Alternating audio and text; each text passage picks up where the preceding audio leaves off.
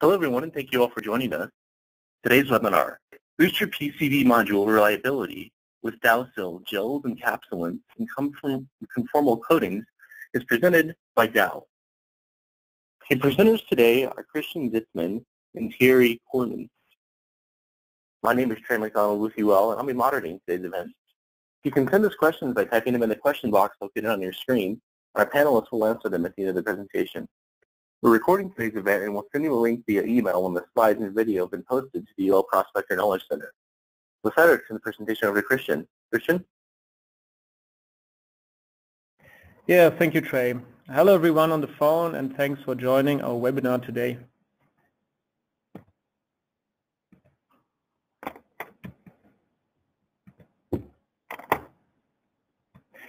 Within the scope of this webinar, we would like to answer the questions, why does a PCB and its components need protection?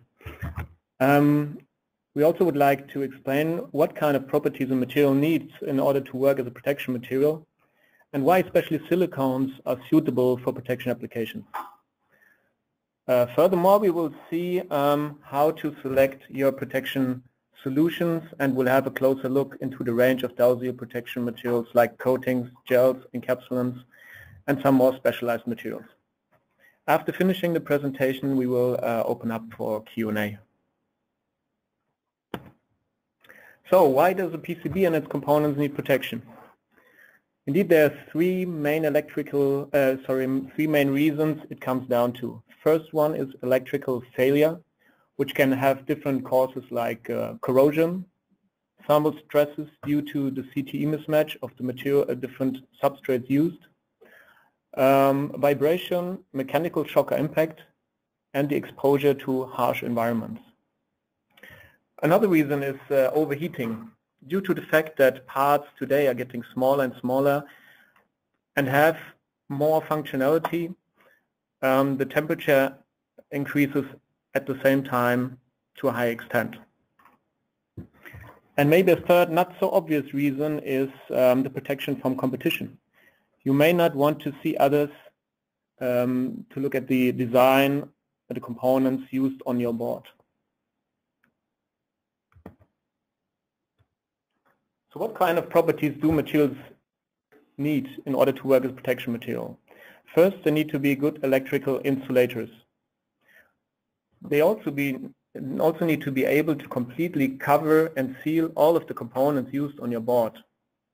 Therefore, they require good wet-out capability, and depending on the level of protection you require, they also need to provide a certain level of adhesion.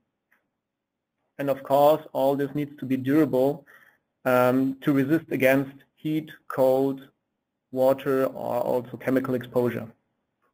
In addition, those materials need to work as stress reducers in terms of mechanical stresses like vibration and shock, or thermal stresses like the CTE mismatch or overheating. Just for those of you who are not aware of the term CTE, it stands for coefficient of thermal expansion and indicates the dimensional change of a material when temperature changes.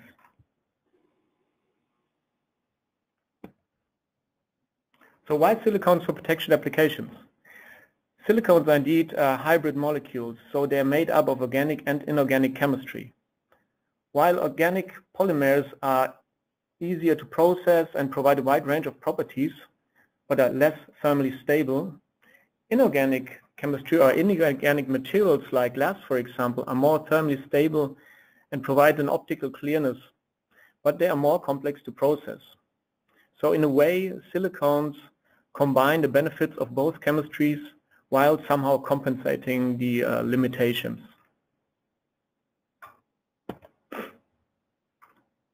As a class of materials, silicones generally offer demonstrable benefits over organic solutions like acrylics, urethanes, or epoxies.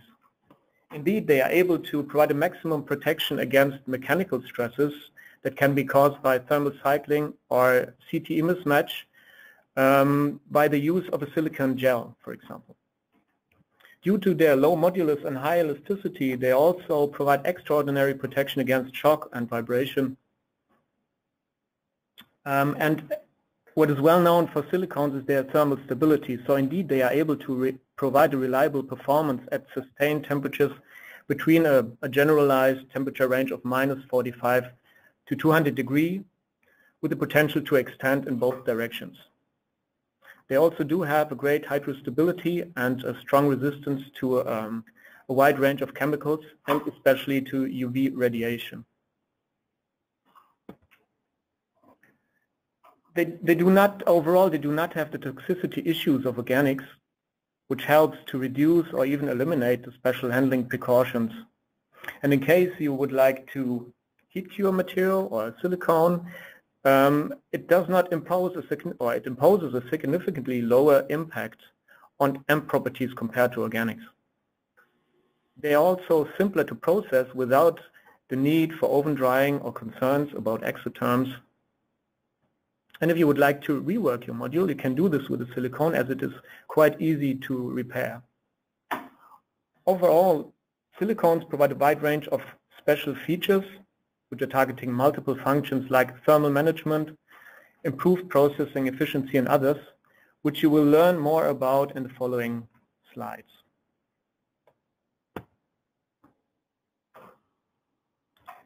So this graph in a nutshell shows you which material to choose for your application. So in case you have a very flat board design which requires only a very thin layer, a protecting layer, you may go for or choose a conformal coating. In case you have some taller components on your board, this may require a so-called spot protection coating.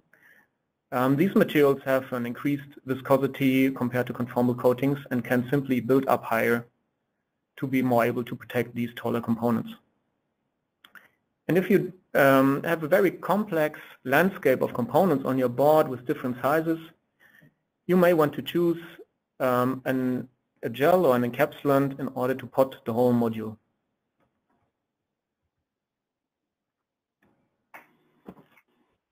So in the following slides, we would like to have a closer look into the range of Dow Seal protection solutions, starting with coatings, which will be presented by Thierry.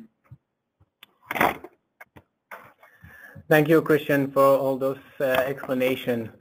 So as you mentioned, we will now start with the coatings material with our lot of properties, especially a greater thermal stability, regarding a range from -45 degrees C up to 150 degrees C. We also have improved stress relief with the range of elastomeric coatings. On the other side, the elastoplastic coatings offers an improved mechanical resistance. For both of those coatings, we can have a fast heat or room temperature curing process.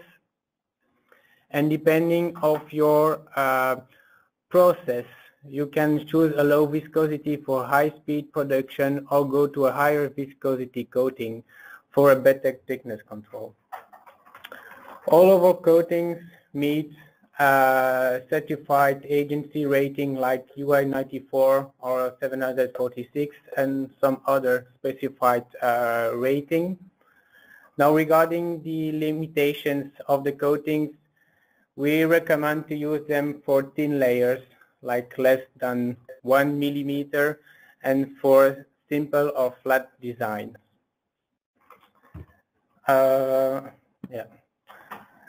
Regarding our portfolio for the elastomeric coatings, we can offer a broad range of products with different stress relief levels, with a low hardness, with a very high stress relief, and high hardness, where we can have a lower stress relief, but still suitable for some applications. All those coatings are available with different viscosities or also with different cure speeds depending on your final process application. Okay, so now we will have a closer look into the gels. Indeed, those materials are the softest we offer in the protection materials range, so they are quite highly stress relieving. as they can, and thus they can provide a maximum protection against mechanical stresses. They're also, to a certain extent, self-healing when you torn or cut them. And they're quite easily repairable. Due to the very low viscosities those materials offer, overall they have a very good surface wetting, which is important just when you think about all the different substrates and surfaces used on your board. And in addition, also challenging is the adhesion buildup on those boards. So these materials, due to their tackiness, can provide reliable physical adhesion to common surfaces without the need for primers. What can be seen as a limitation is the protection against mechanical impact, simply due to the softness of those materials. And what also needs to be mentioned, they have a quite high CTE. So in case you fill up your module to the top and put a lid on and screw it down, at temperature exposure, those materials will put a lot of pressure in your module. So it can lead to the damage of certain components up to the breakage of the whole module. So this definitely needs to be considered when using this kind of material to pot your module. This table shows a number of our what we call standard gels. As you can see, most of them provide quite low viscosity, and we ordered them in terms of hardness or translated to stress relief in the end. You can also see there are different cure temperatures. So depending on your need in your process, you might choose one for the other. And don't worry, you will get the slides later on, so we will not talk about each of these products, but you can have a closer look when you get the presentation. One gel we would like to highlight here is the Dow Seal EG3810, which has some key features. One to highlight definitely is the thermal stability from -60 to 200, which is above the standard gels, which are usually at -40 to 150. It also provides a reliable protection against damaging environmental conditions. Here we talk about chemical exposures, or especially temperature exposures. It also offers a superior buffer against mechanical stresses. And as you can see on the right-hand side in the table, on the bottom, dielectric strength is quite high. So really, this material offers first a good dielectric strength, but in addition, this is also reliable over the lifetime of the module. And finally, it cures quite quickly, as you can see when you look at the heat and the cure schedules. So the benefits of this material are really providing a long-lasting, reliable device performance in extreme conditions, as you can see by the temperature range. It also protects very delicate leads against thermal cycling, impact, and vibration. So on the right-hand side, you can see a module that is protected or encapsulated with this gel. And it offers improved productivity, especially due to the very fast cure of this material.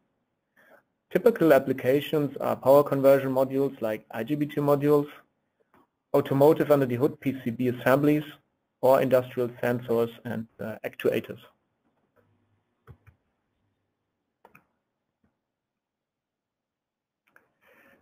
So we have put a graph here that improves the thermal stability at 200 degrees. So you can see the penetration level, or you may say the hardness of the gel over 1,000 hours remains absolutely stable.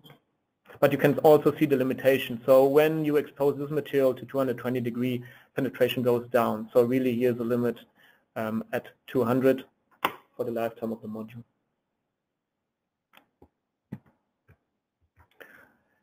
Another group of gels we want to highlight as well are the tough gels. As you can see as well, very low viscosity again. A quite unique property of most of these materials is the ability to build chemical bonding to substrates at room temperature. You can also see there are different cure schedules possible, so cure temperatures at which these materials cure. Okay, so as we saw, the gels have some limitations regarding the big CTE or the low mechanical resistance, and one of the alternatives of those products are the encapsulants. The encapsulants are, as they are higher hardness, they have a greater resistance to abrasion and damage. They have the same property as the gels. They are easy repairable, and they are also available in a wide range of viscosity. The primerless option is also available for the encapsulants, as well as the thermal conductivity. And most of the encapsulants also meet the requirements of the UL 94 certification. Now, on the limitation standpoint, because of the higher hardness, we have, of course, a lower stress relief into the module. Dow Silicone Materials standard encapsulation offer a really broad range of materials with a very low viscosity to higher viscosity, a very low, quite a very low hardness to higher hardness. The selection of those encapsulants would only depend on the final application requirements.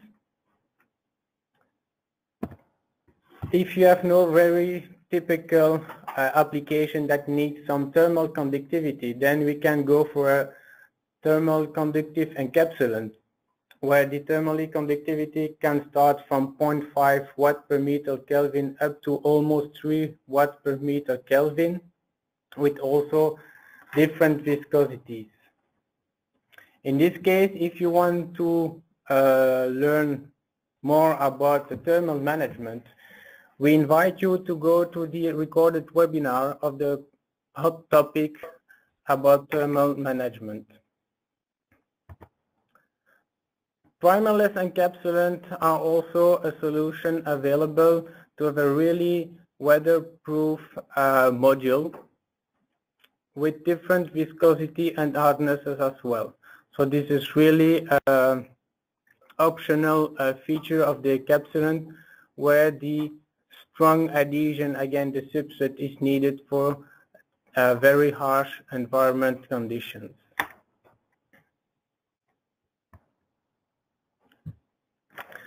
Now, with all those ranges, we covered with a kind of standard protection solutions. We are also able to provide some of specialized solutions for very typical application. Like, for example, space grade application with our Dow Silicone 93500, a material with a very low level of volatile, and make some, it's very proven for space grade application following a determined ASTM norm. The Dow Silicone Q36679 gel is a fluoro-based material which has an enhanced resistance against solvents and fuels. There is also UV curable portfolio, which allows you to have a long working time and cure the material by UV exposition to protect your module with low temperature applications. Optical applications need also to be protected, and the Dow Silicone EI 1184 is one of the solutions that we can offer for such application, with a very high transparency and a good reliability for optical application in some harsh environments. So high heat, 150 degrees, high humidity, UV irradiation. So this material can as well be used for indoor or outdoor application. And finally, transportation. Dow Silicone EE 3000 and Silgas 170 meet the requirements for fire protection standards for public transportation applications. So those materials really meet all the standards to be used in common application for the public transportation. So with this webinar, we covered more or less the standard solutions, and we will be more than happy to answer your questions from now. And as you can imagine, we will probably not be able to answer all questions in the remaining time. But be assured that your question will be answered after the webinar. So you will get contacted by email and get answers to your questions. So we will now have a look at the questions that we have received so far. Maybe starting with this one. Here's a question about if we can apply silicone over conformal coating on IC lids to augment resistance to shorts. So actually, yes, you can do it in principle. The question is always if you get a certain adhesion on the conformal coating. But the question is as well why you would choose first to use a conformal coating and later on encapsulate it or cover it somehow with another material. So in this case, this needs more explanation why this should be needed, because in my opinion, you would maybe just go for one material to provide both the protection of the lids and the insulation strength.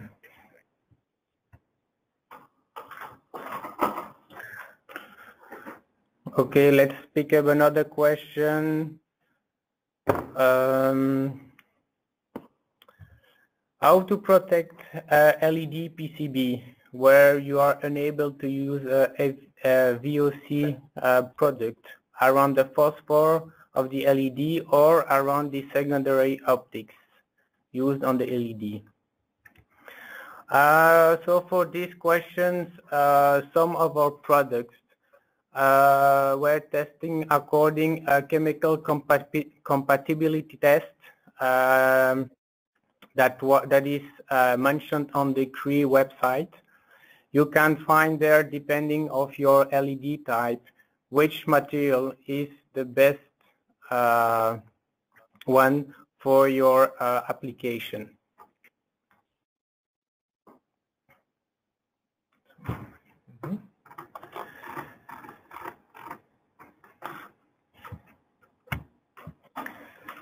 So the next question. The question here is if a fully waterproof durable coating exists. Well, let's say it in this way. Silicone conformal coatings are waterproof in a way. So if you talk about water, they are waterproof. So you can put water in them. There's not an issue. It will not go through.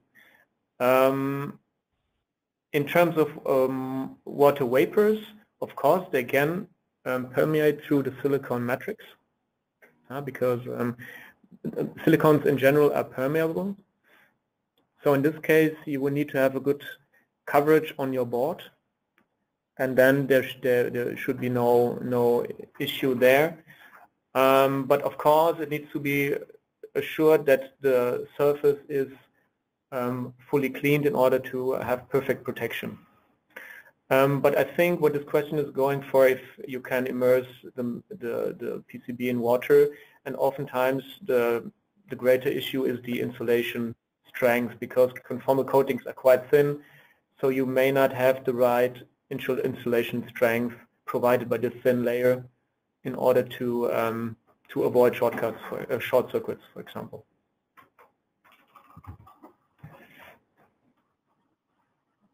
Okay, next question. Other than OEM requirements, why should we apply conformal coating to PCB? Just to have a better reliability of your PCB, to have to reduce the short circuits issues, to improve about any mechanical or also chemical ingress if your application is in that case. Whatever, yeah, and environmental aggression that could be possible for your PCB, putting a coating or whatever other solution to protect your PCB is always a good point to have a higher quality of electrical or PCB module at the end for your final customer.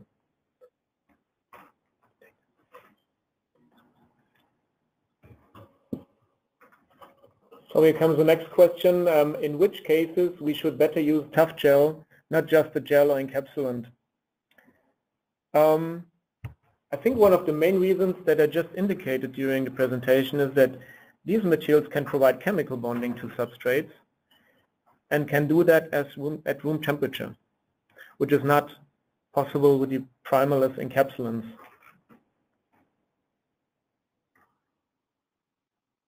Yeah, so primerless encapsulants you need to heat cure in order to achieve a level of adhesion. So this is definitely one reason. Of course, there could be other reasons like the hardness those materials provide, which are in between standard encapsulants and gels. So they touch like an encapsulant, so have flat surface. They are like more like an elastomer, so they are not tacky. So in case you do not know tacky materials allowed, but you don't want to have material as hard as an encapsulant, it could be another reason to go for a tough gel.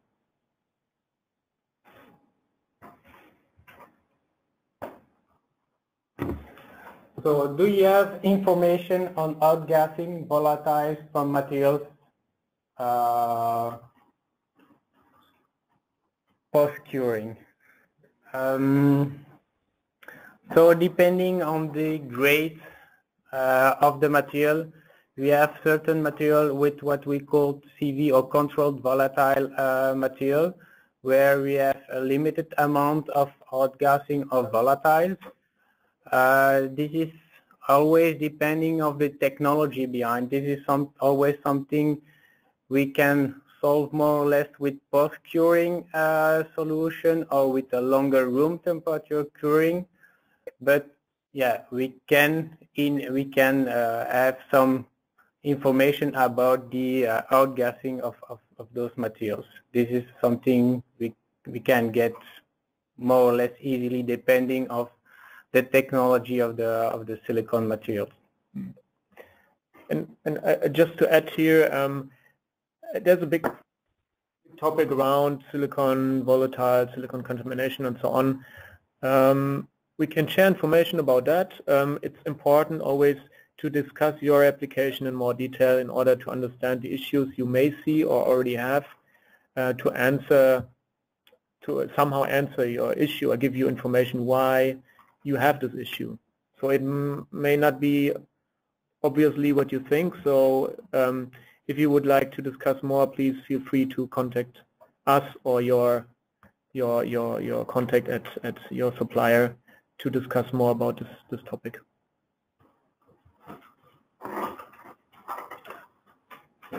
So let's have a further look. Here's a question about page 28. Let's have a look again.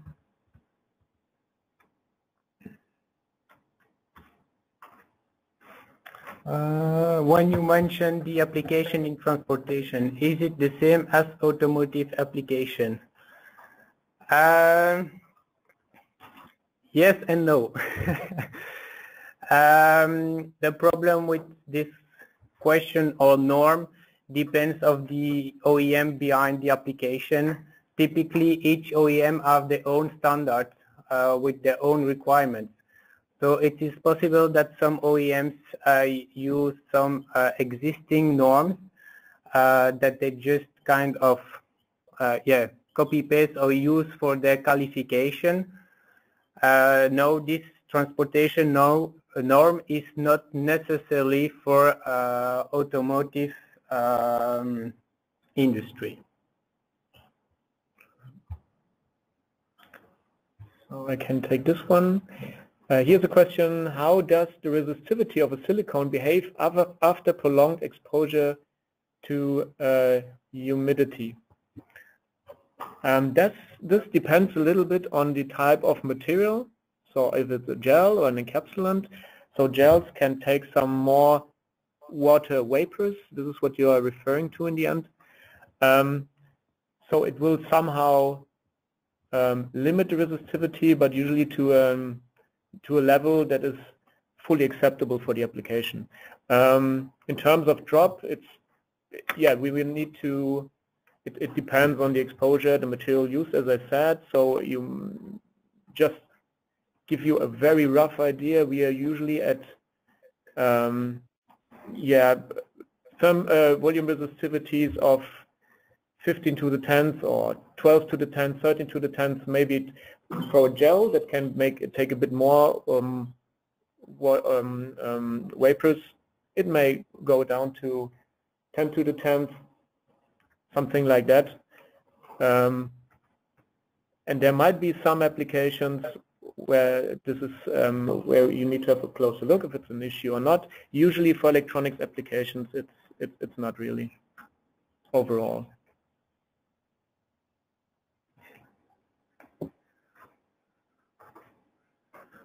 Okay, so let's pick up the last question.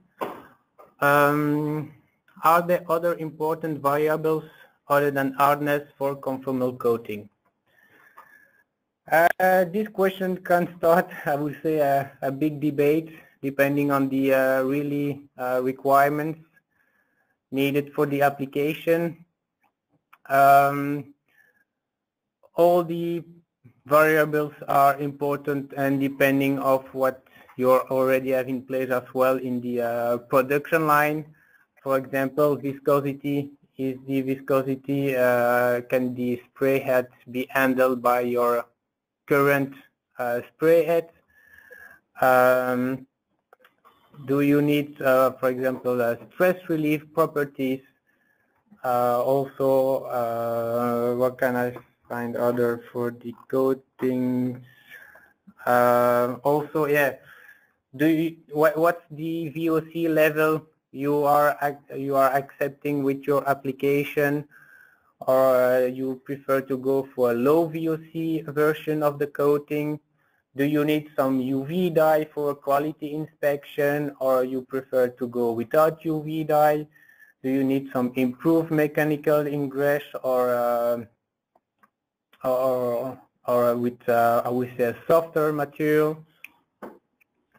So there are a lot of parameters that will influence the choice of coating, and not only the hardness. So this is, I would say, difficult to answer it in a general way. As for really select the right coating, we need the final application that is targeted with the limitations of the production line or for the requirements.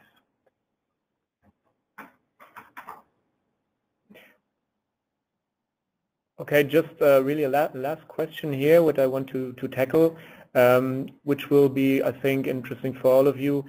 What about contamination of silicon vapors near mechanical parts?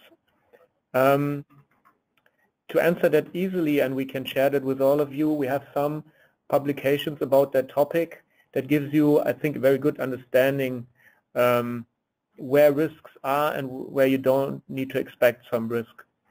So it's not easy to answer that in one sentence or two. So I rather prefer to give you some good information on hand, that you have a better understanding overall about silicon contamination and the different mechanisms behind. Because this is a topic oftentimes at customers, so we will share that with you, so you have really a better basic information.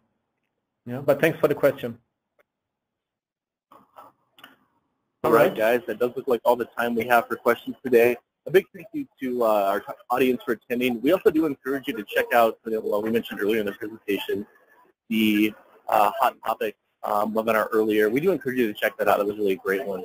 Again, a big thank you to our audience for attending, and have a great rest of the day, everyone.